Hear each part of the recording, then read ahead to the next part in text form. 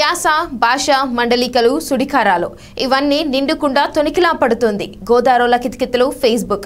వివి సత్యనారాయణ కొద్ది మందితో అవతరించిన ఈ ఫేస్బుక్ ఇప్పుడు 1,30,000 మందితో దేశంలోనే అతిపెద్ద గ్రూప్గా చరిత్రకెక్కింది.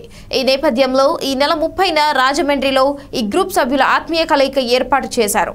ఇందుకు సంబంధించిన ఆహ్వాన పత్రికలను తాడేపల్లిగూడెం గ్రూప్ సభ్యులు విడుదల చేసి అతిథులకు అందజేశారు.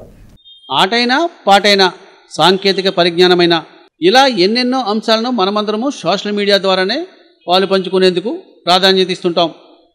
అందుచేతనే ఫేస్బుక్, వాట్సాప్ గ్రూపులు రోజు రోజుకు ఆవిష్కృతమవుతున్నాయి. ఇలాగే గోదావరి సంస్కృతి, సాంప్రదాయాలు, యాస, భాష, మాండలికాలు, నుడికారాలు అన్నీ ప్రతిబింబిస్తున్న గోదావరి కితకితల ఫేస్బుక్ గ్రూప్ భాషాభిమానులు సైతం అబ్బురపరుస్తుంది. 1,30,000 మందితో అతిపెద్ద గ్రూపుగా రూపుదిద్దుకుంది.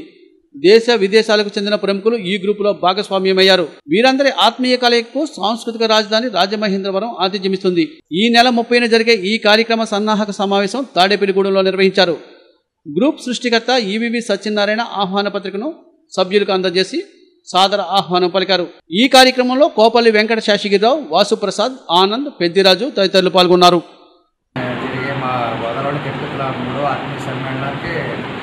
మా తాడేపల్లిగూడెం మిత్రులందరినీ ఇన్వైట్ చేయడానికి నేను ఇక్కడ రావడం జరిగింది. వాళ్ళకి ఎంతమంది అభిమానులు ఇక్కడ ఈ తాడేపల్లిగూడెంలో మన గ్రూప్లో ఉన్నారని కూడా నాకు ఇప్పటివరకు తెలియదు. ఈరోజు అనుకున్నాను ఎవరు నాకు ఒకరిద్దరు తెలుసు కానీ మొత్తం అందరూ తెలియదు.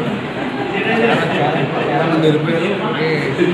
వచ్చిన గ్రూప్తో నాకు చాలా హ్యాపీగా ఉంది. ఎంతమంది ఇక్కడ కలవడం 30 దాకా వీళ్ళందరూ కూడా వాళ్ళు అందరూ సాయం చేస్తారు. నాకు మాట ఇవ్వడం వల్ల నాకు చాలా హ్యాపీగా ఉంది.